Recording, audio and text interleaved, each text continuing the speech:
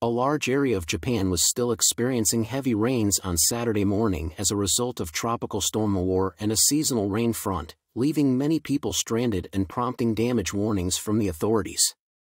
Despite Mawar losing its super typhoon status, the Japan Meteorological Agency, JMA, warned of landslides in western Japan and urged people to be on high alert for flooding, rising rivers, and landslides in the country's eastern regions. The storm is believed to be responsible for one death. Approximately 7,000 homes in the eastern and western regions lacked electricity, but restoration efforts were underway, the industry ministry reported on Saturday. On Saturday at around noon, 3 o'clock GMT, the Shinkansen bullet trains that had been suspended from running between Tokyo and Nagoya in central Japan since Friday did so.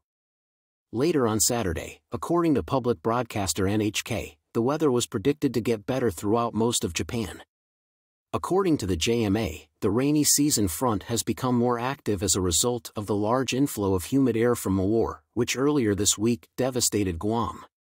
Kyodo reported this. As Mawar approached on Friday, parts of Japan were pummeled by torrential rain, with authorities advising more than 1 million people to evacuate, numerous flights and other forms of transportation being cancelled, and thousands of homes losing power.